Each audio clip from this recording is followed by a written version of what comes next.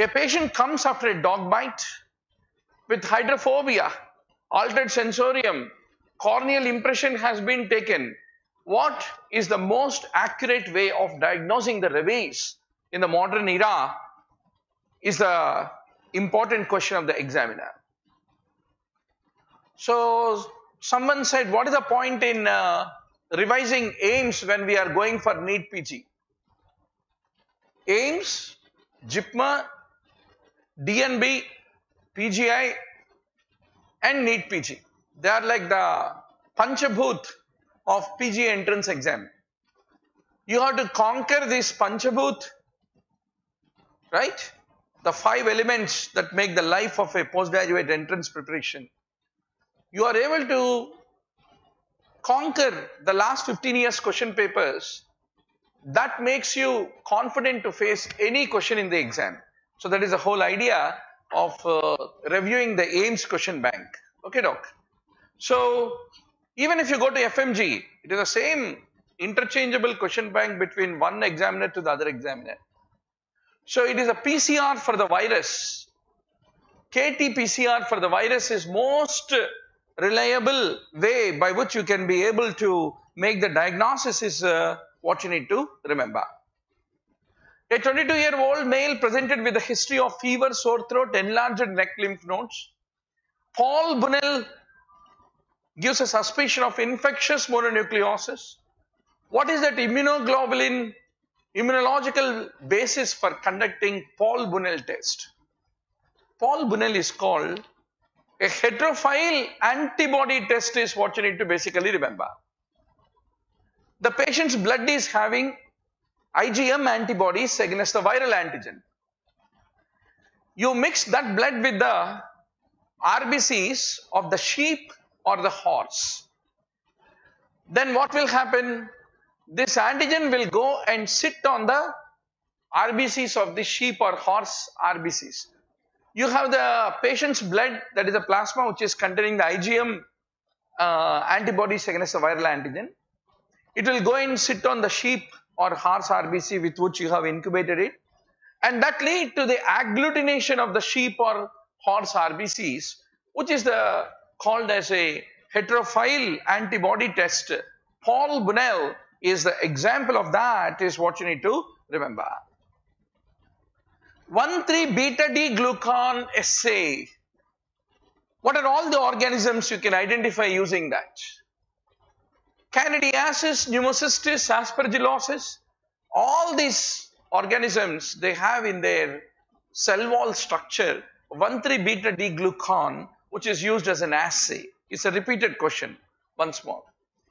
Rhinosporidium seaberi, that lead to rhinosporidiasis. What is that?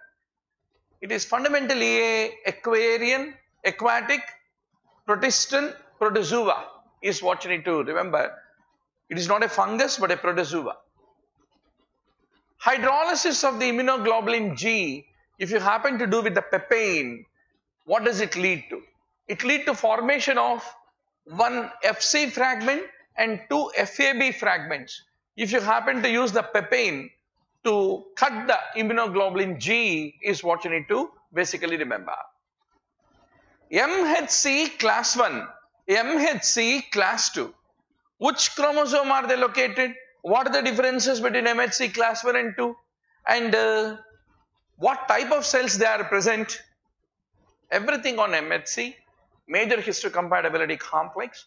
5-6 bullets you have to be very sure about, doctor. MHC class 2 proteins are there on the B cells, dendritic cells and macrophages. If you look class 1 pathway versus class 2 pathway,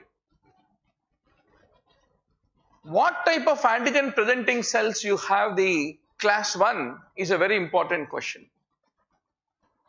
All nucleated cells have class 1. So where is class 2? Dendritic cells, then you have B cells, endothelial cells and thymic epithelium. That is where you are having the class 2.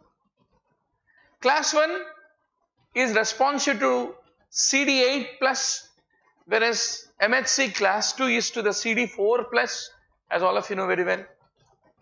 Now, what is the source of the protein antigen which is recognized by the MHC class 1.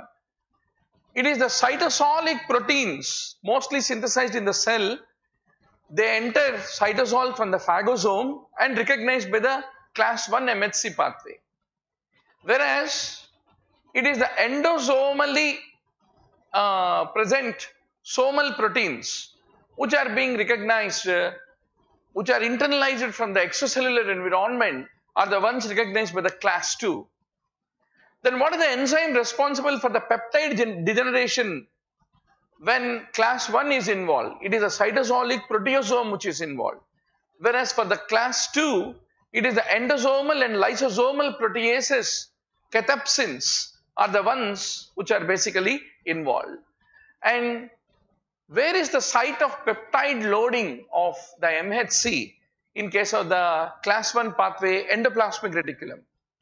Whereas in a specialized vesicular compartment, it is the class 2 MHC pathway which is associated, is what you need to basically remember.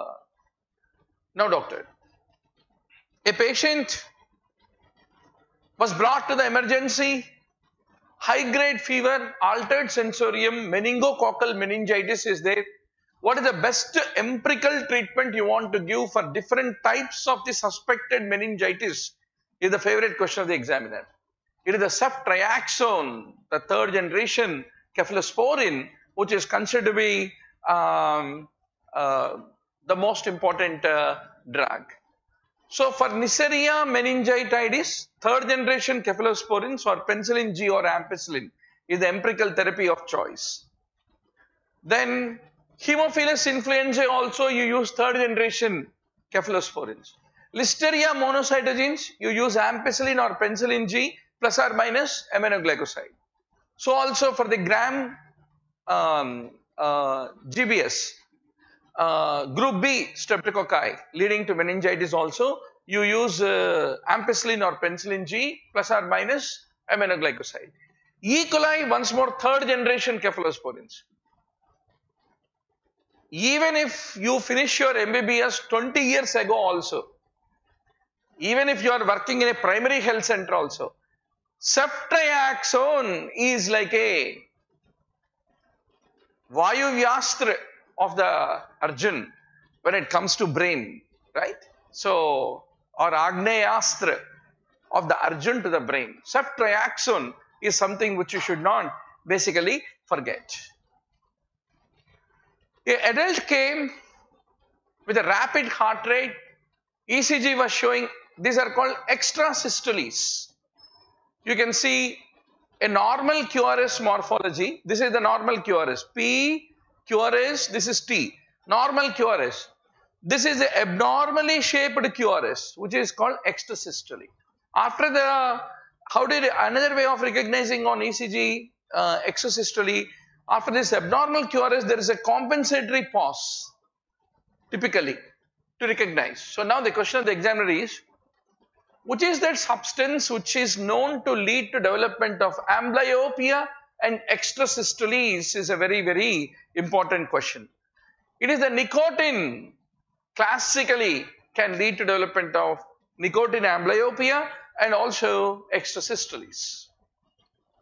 70-year-old, he has amblyopia, exertional chest pain. Once more, the same question was given twice in that particular year AIMS exam. Extrasystoles, tachycardia, the probable cause is a chronic nicotine poisoning is what you need to remember. If you keep someone in a jackknife position for long period of time, what will lead to the development of the death is the question of the examiner. It is called a positional asphyxia. The best example is this man was packed in a jackknife position into this rubber tire, right? So he died out of the positional asphyxia. Typically whenever big buildings destroy and people get incarcerated into those small closed spaces, jackknife position, they will go into a positional asphyxia is what you need to remember. With regard to the teeth, and ethnicity. What is the rule? Typically, cerebelli cusps are the ones you see in Caucasians. Upper third molar is commonly absent in Mongolians, and a prominent lingual ridge and labial ridge is also seen in Mongolians, is what you need to remember. So this is called a cerebelli cusp, which is typically seen in case of Caucasians. This cusp is found on the maxillary first molar very commonly among the Caucasians, is what you have to ultimately remember. Yeah, Ravi is asking a very good question. What is jackknife? Jackknife is the one, probably if Ravi would have gone to a professional barber shop, so that guy opens it and then does a neat shaving, no? If you still are having hair in the back of your neck, that is ऐसा open करके करने वाला knife को jack knife बोलते हैं.